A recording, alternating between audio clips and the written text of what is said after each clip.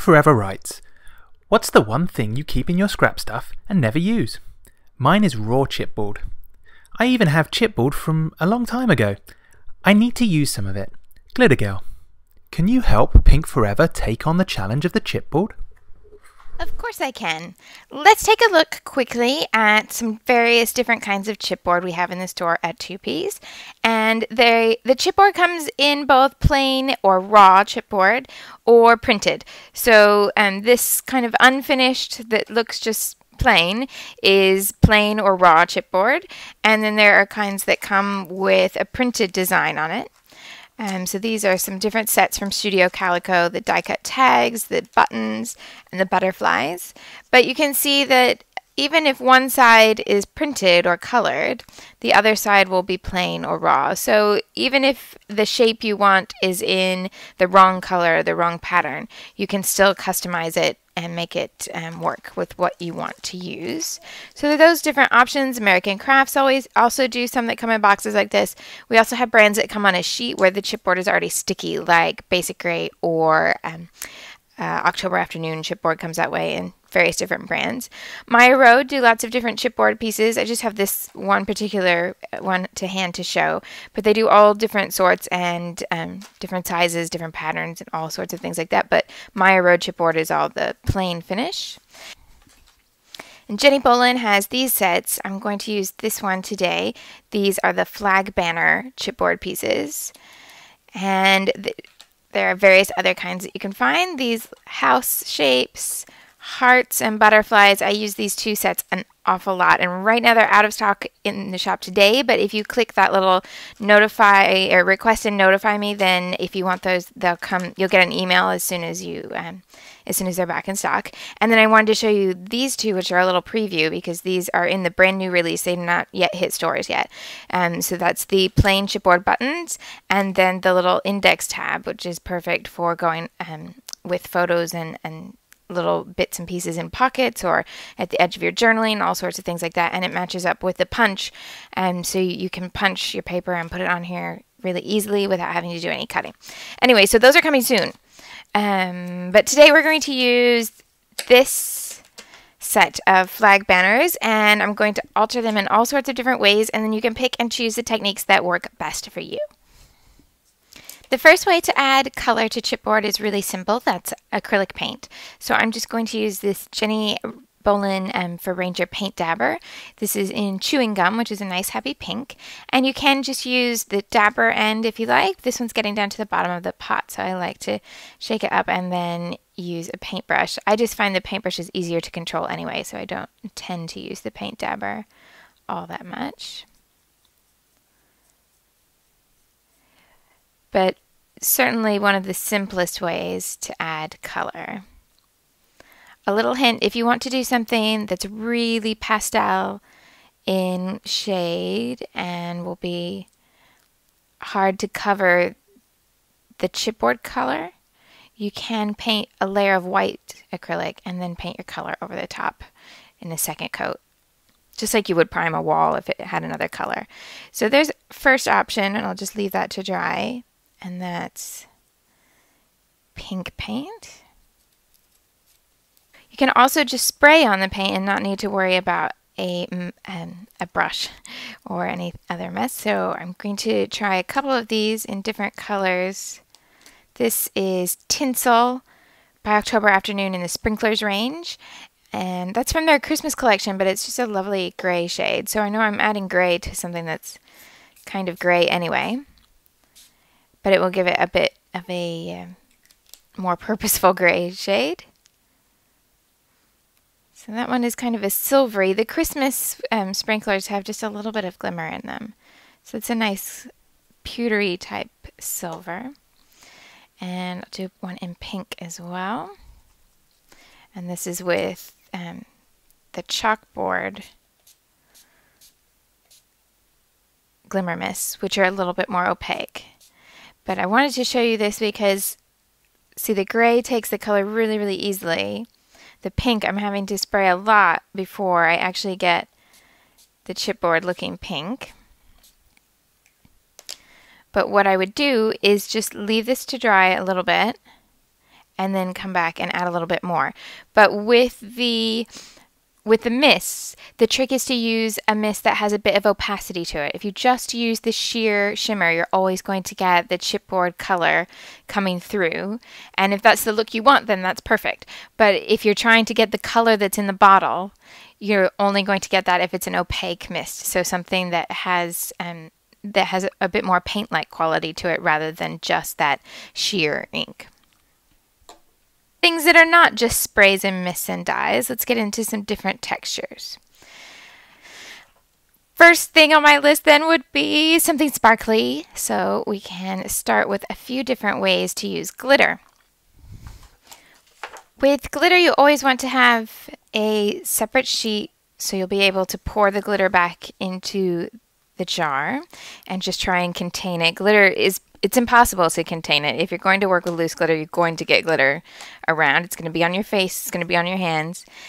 So if that's not something you like, then this is not the technique for you. But if you don't mind that, we can give it a try. And there are different ways you can get the glitter to stick to your chipboard.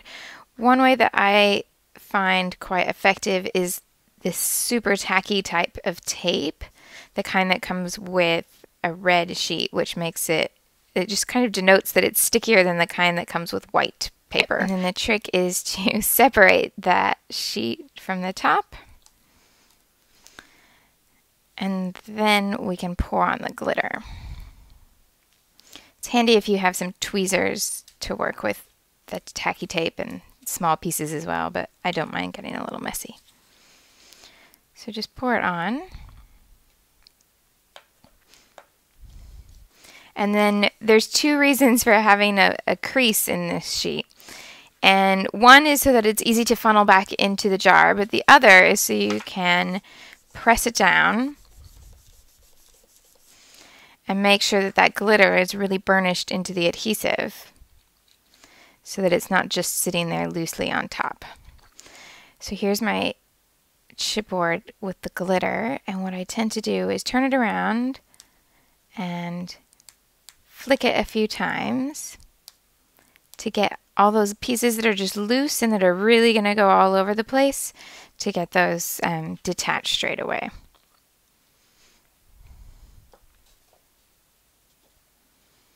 And then you can just funnel it all back in.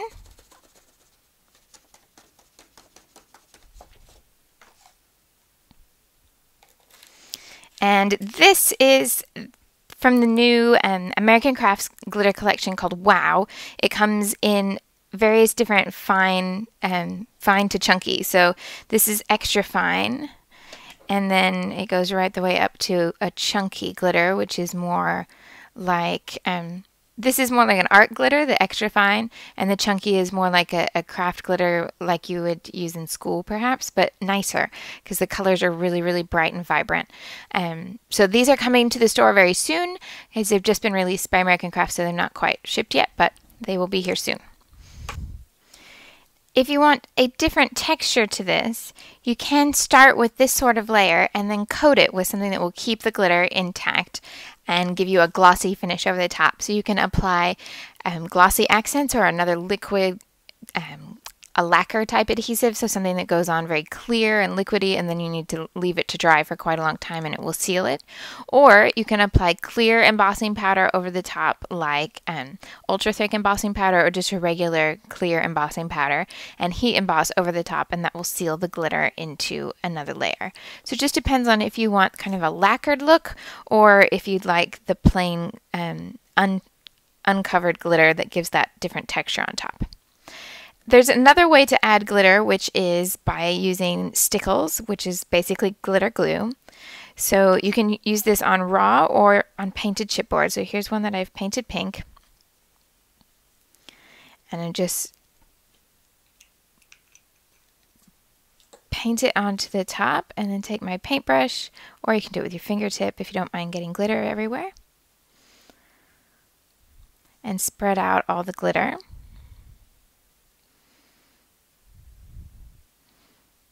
Now we'll have a less sparkly finish until the glue is dry. Do be careful that you don't end up with too much glue on the edges that can distort the shape. But it won't be as sparkly as the one that we completely covered in glitter. It will be a little more subtle than that. But once it's dry, it will have a bright sparkle to it. That sort of whiteness to the glue will go away and be clear. So another way, let's use some embossing powder. So these look the same as the glitters, but this is the American Craft Zing, which is an embossing powder. And what you need to do is cover the chipboard piece with something that's sticky. So you want an embossing ink pad. So this is a Versamark stamp pad. There are all different kinds of brands of embossing pads. Basically, you're not worried about color. So if you're using, you can use a regular ink pad that has color if the embossing powder is going to cover it, just depending on what color you want. But a clear embossing pad is quite useful because then you can just use it for every color and not worry about it.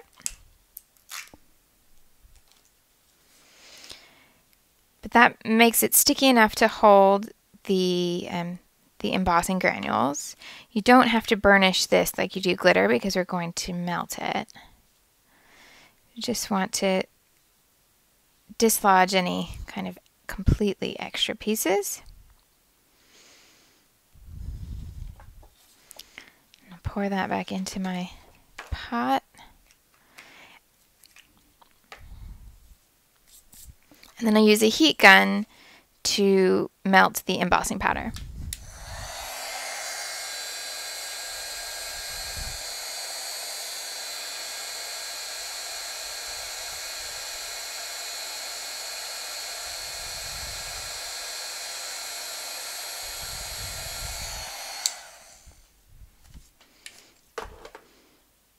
And once that's cooled enough that I can touch it, I can then just leave it with one coat, which will give a slightly bumpy effect.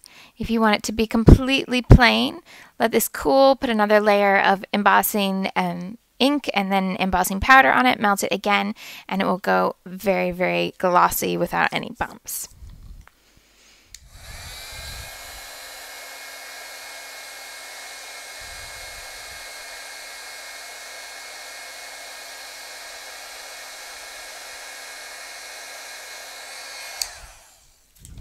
Okay, so with all of those different ways that are kind of messy and involve heat or spraying or painting, let's look at a few ways that are a lot less messy. One that's very, very simple is that all the Jenny Bolin chipboard shapes match up with Jenny Bolin's stickers. So I can add the date to one of my chipboard pieces just by peeling and sticking the sticker and adding it to the sheet. And then you can distress the edges, you can leave them plain, but basically it will take that sticker and make it solidly raised up from the page for a different level in the embellishment, and those come in different patterns. Or how about some tape? I've been using a little bit of tape almost every week. Might as well give it a try here. So I'll show you two different chipboard pieces with the tape because there are clear tapes and there are solid tapes. So this is with the American Crafts, nope, sorry, this is not American Crafts, the other one is. This is KI Memories, and this is in their new Valentine themed collection called Hot Date. And it comes in a pack of 3, one white print, one black print, and one pink print. And you can just line up the tape so then the white of the tape shows up as a really quite subtle pattern on top of the raw chipboard. You could, of course, paint this first if you want another color underneath the white. Or this one is American Crafts. This is some American Crafts washi tape, but we have all different brands of washi tape in the store. Just do a search for washi tape and you'll find all sorts of colors and patterns if you haven't checked that out yet. And this you can just wrap around the edges. And this you don't need any color underneath because it's going to give it the entire color of the tape, so that's not a problem. And because washi tape is just kind of semi-transparent, I can see the pattern here of the chipboard, which makes it really easy to come back in and trim off the extra. And perhaps I shouldn't do it so quickly and rip the tape, but you won't do that because you'll be perfect. Plus, if you do, look, it's really easy to take it off and do it again. Washi tape is very forgiving in that way, so I can just add another layer.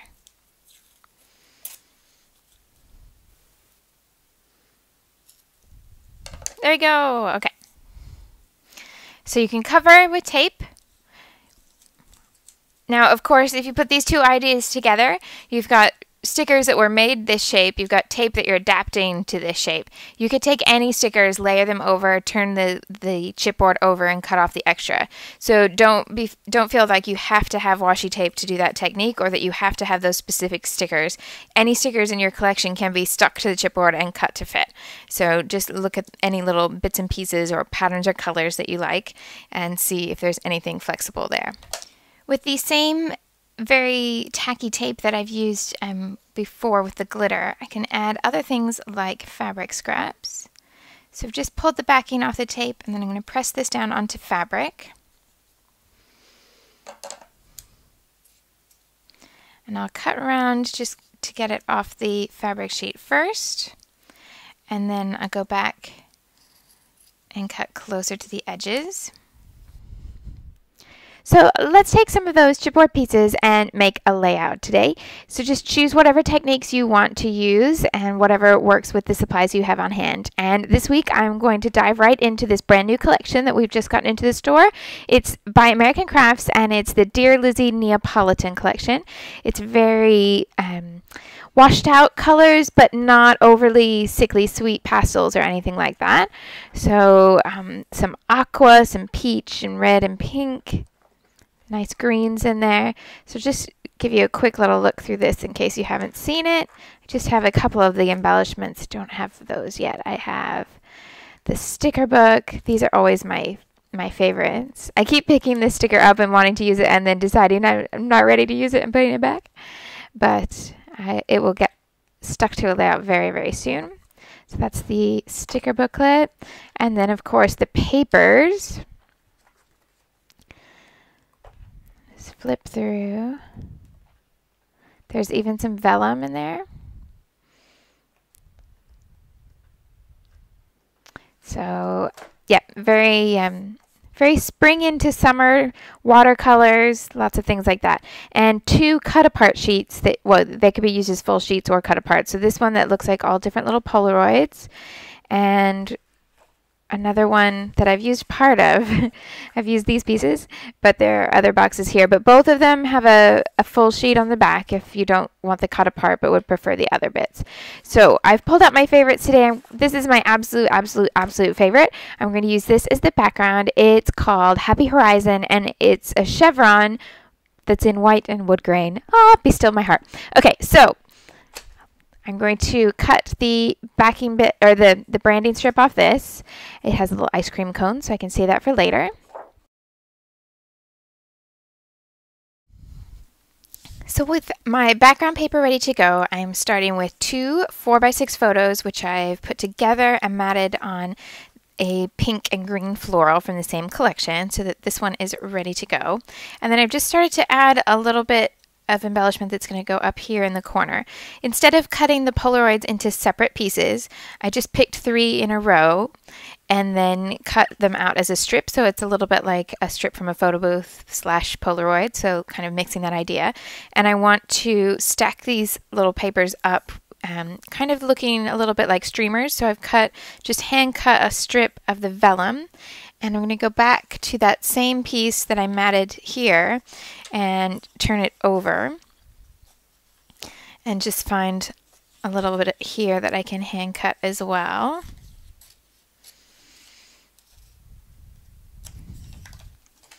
To have another little layer.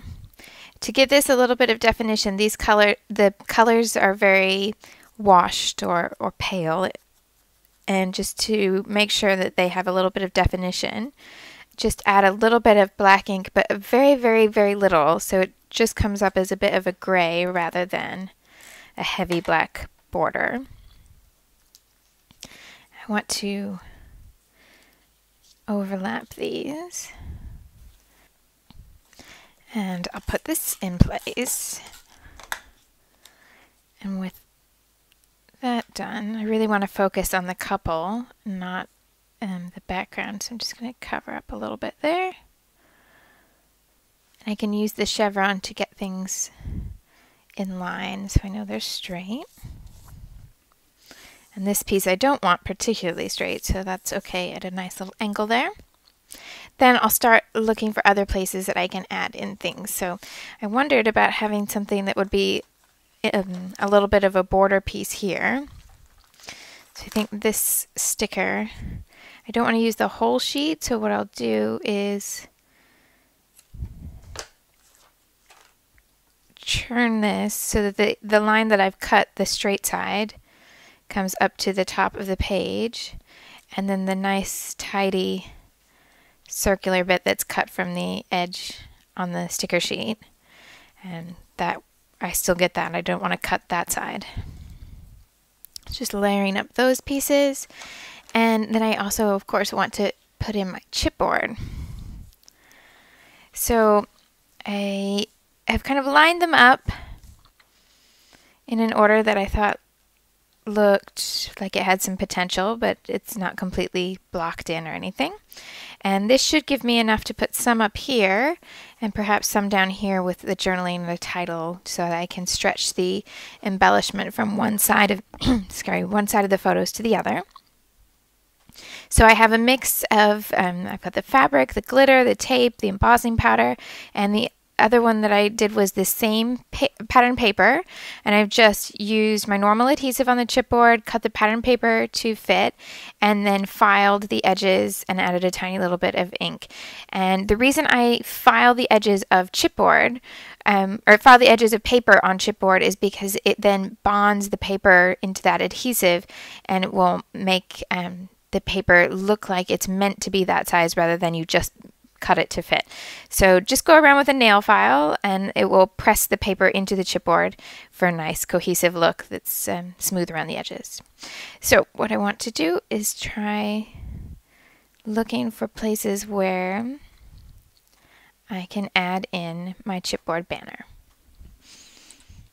Once I've figured out the placement, and I've just adhered these a little bit so that I could see where they're going to go, I want to add some twine behind them.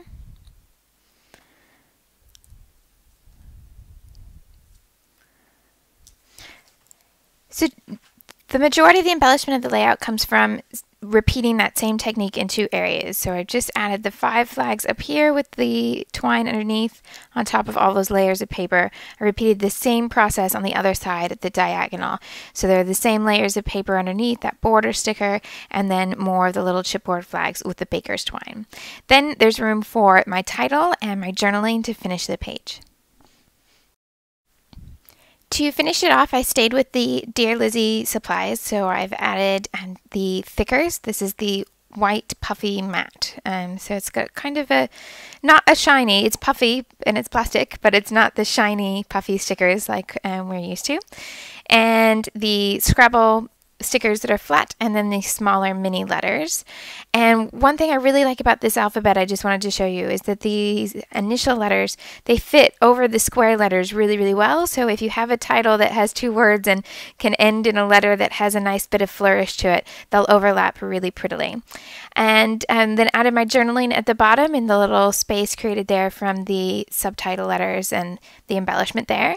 And that's everything finished. So super, super fast. I spent most of the time just using all those different techniques on the chipboard.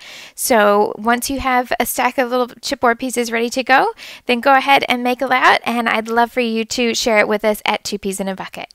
See you soon. Thanks for watching. Join us next week for the continuing adventures of Glitter Girl and the ongoing mystery of the scrapbooker behind the mask at 2peasinabucket.com.